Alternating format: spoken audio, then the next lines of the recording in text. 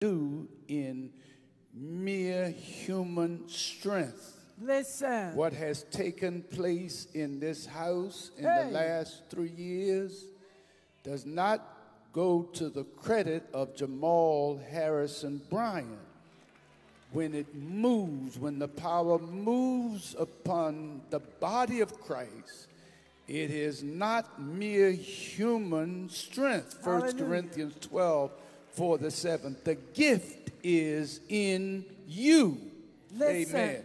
Hallelujah. In you.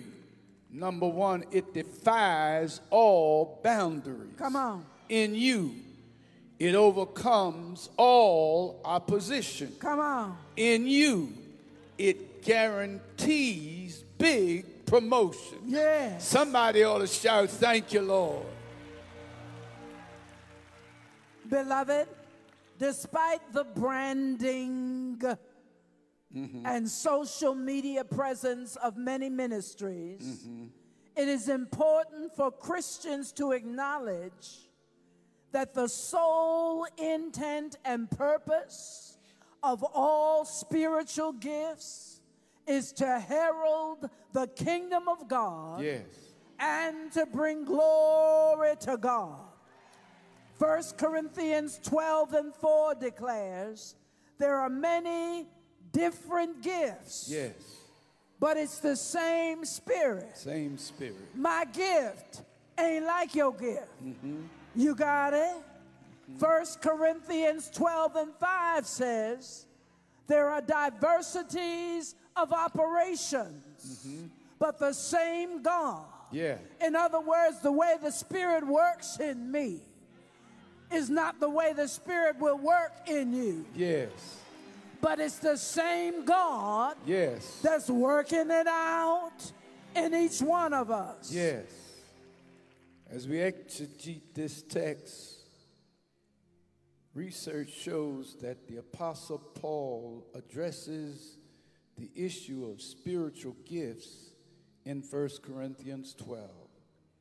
Paul insists that the display of spiritual gifts does not make one believer more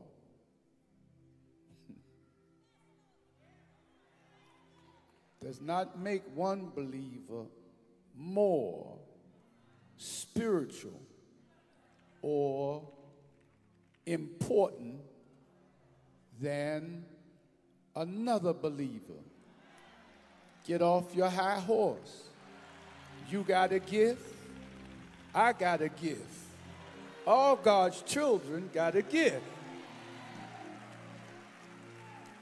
Every believer in Jesus Christ, once you accept Jesus Christ as Lord of your life, the Spirit imparts to you one or several gifts.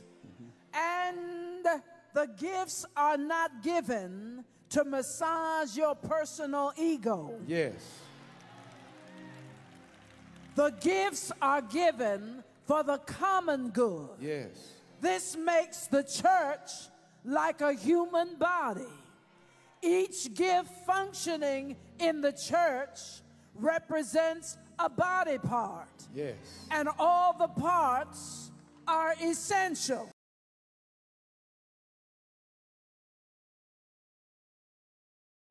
The elbow cannot say to the neck, I don't need you. No, it won't work. The heel cannot say to the eyebrow, I don't need you. Pastor Bryant has a gift. And Sister Tiffany has a gift. Yeah.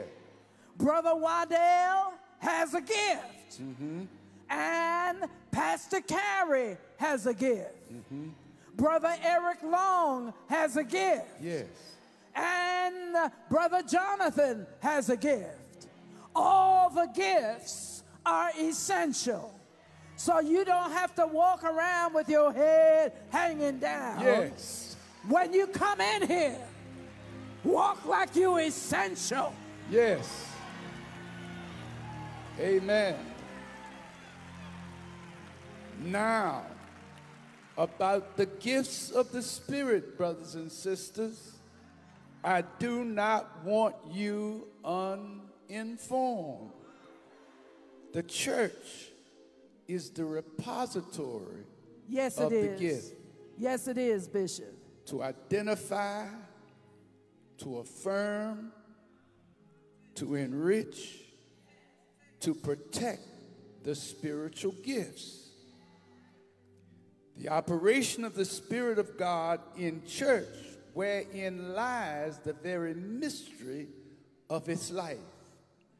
Those who neglect, exploit, come on, Bishop, or corrupt the gift are instruments of the Antichrist. Don't be fooled. Don't be fooled. Now, when it comes to spiritual matters, I don't want you ignorant. Yes. Carlson raises an important point that we need to hold on to today. Do not be surprised when you realize that the gift in you is countercultural.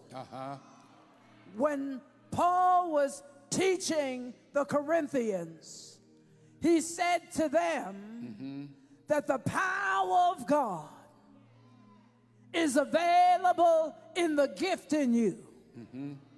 Even the healing of your natural body. Yes. It was countercultural because in the Greco-Roman world, the god of Asclepius was worshipped as a healer. Asclepius was seen not as the son of God, but the son of Apollo.